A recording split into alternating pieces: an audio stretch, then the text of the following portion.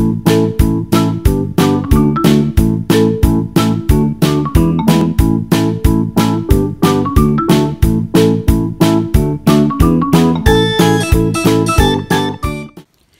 guys, and welcome back to my channel, Michelle Gay Science Teacher.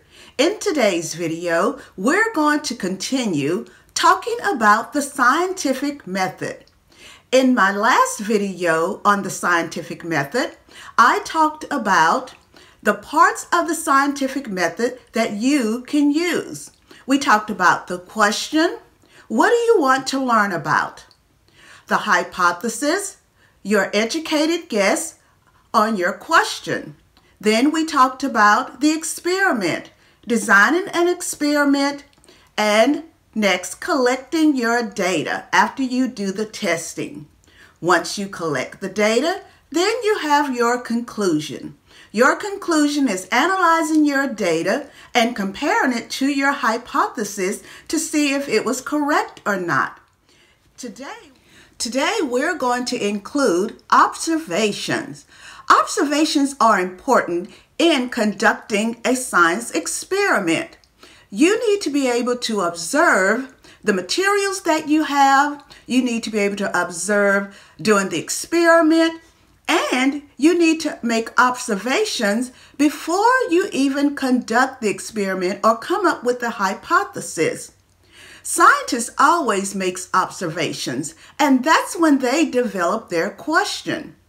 Today, we're going to make an observation of the penny because our test today is called the penny drop. Are you an observer?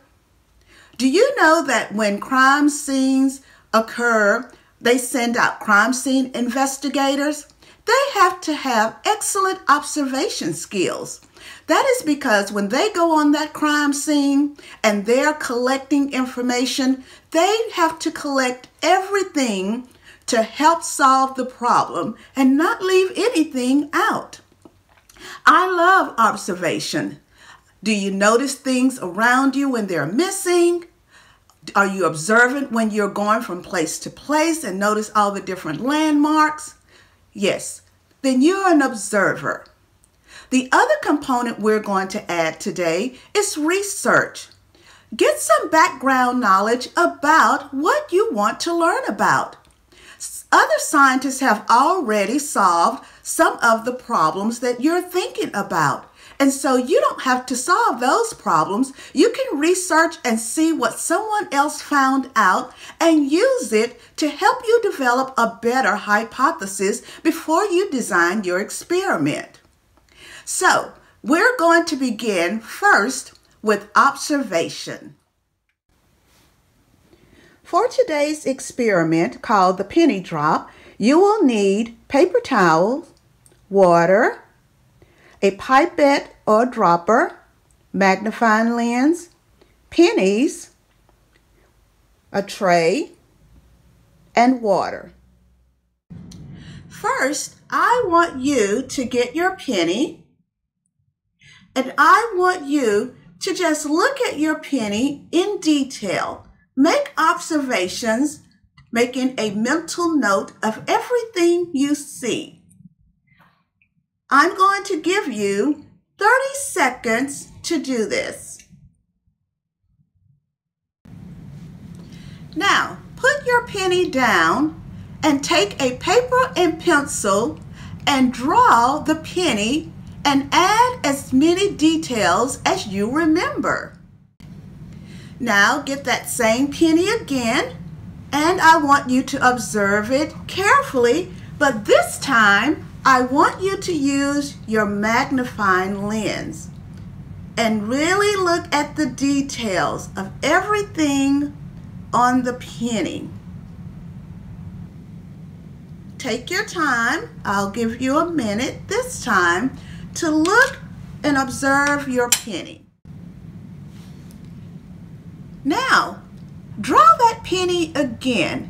You can draw either side that you would like and add as many details as possible and then compare it to the penny itself. You will notice how much you observed or picked up more details the second time you did this? Did you notice the date? Did you notice the inscriptions on the penny? Did you notice the pictures on the penny? Did you notice what the words actually said on the penny? These are the details that you should have observed. Even if you did not remember them, you did observe them. So observing the penny for this particular experiment is important because it will help you write your hypothesis out. Next, we're going to look at research. We're going to research the penny. During research, we're going to get some background information on the penny. We need to learn how the penny was made. What is it made of? This will help us also in determining our hypothesis. Have students go on the website, the U.S. States Mint, and they can read information about the penny. When it talks about the circulating coin, it'll show different pennies that they can look at and see how they have changed over the years, because the penny that they will use will not be a penny that's necessarily 20,020. It could be 1961 penny. And after they've made their observations, they will also see what the inscriptions say on the penny. Also, if you have time, you can have them click for kids and scroll down and go to coins and gather more information about different coins and the coin composition, what it's made of. If you look here, it tells about the penny, what it's made of, the weight and the thickness. And this helps them in determining their hypothesis. The question for this experiment is, how many drops of water will a penny hold before it all splatters off? Think about that. And now write your hypothesis. I think the penny will hold drops of water before splattering off. Now that you've written your hypothesis, now we're going to test to see how many drops of water the penny will actually hold. You're going to do this test 3 separate times, and then you're going to get the average of the 3 and to determine if your hypothesis is correct or not.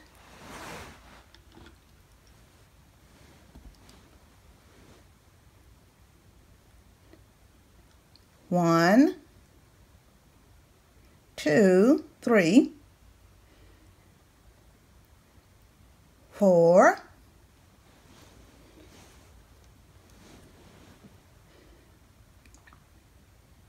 5. Now I'm going to stop here. I want you to notice the drops of water. I have 5 drops of water, and I still have room for more. Do you want to rethink your hypothesis? If so, make a change now before you continue. This will be the last time or the only time that you can change your hypothesis based on what I've done so far. Once you complete your hypothesis, I want you to complete the test 3 times. You have completed your test, analyze your data. Now write your conclusion. Was your hypothesis correct? Why or not, why not? And explain. I'm going to show you a data collection sheet that I use with my students, and I will leave a link in the description box that you can use also. I use this form for the Penny Drop Lab. After students make their observations, then I give them this form where they look at the question, How many drops of water will a penny hold? And then they write their hypothesis by just filling in the blank. Materials are listed, and it includes a data chart for them to complete as they're doing the investigation. I usually do 3 trials with my students, but if you have older students, you can do 5 trials, and at the end, you want them to get their average. The average is what you want them to compare their hypothesis to. After that, they have a data analysis. They have 3 questions that they can answer or discuss in their group, and then their conclusion. I will leave this form in the description below so that you can use this with your students.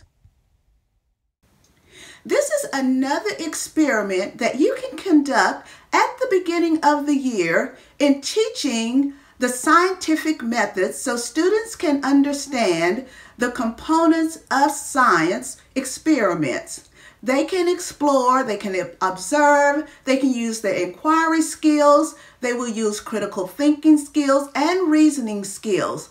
Also, they will use math in this particular investigation. If you have students, younger students, and you feel that they can't find the averages, then you can have them do one test. That would be fine with a group of first graders, second graders. Third grade, you can show them how to get the average, give them a calculator, and walk them through the process. My students love this experiment, and I think your students will love it also.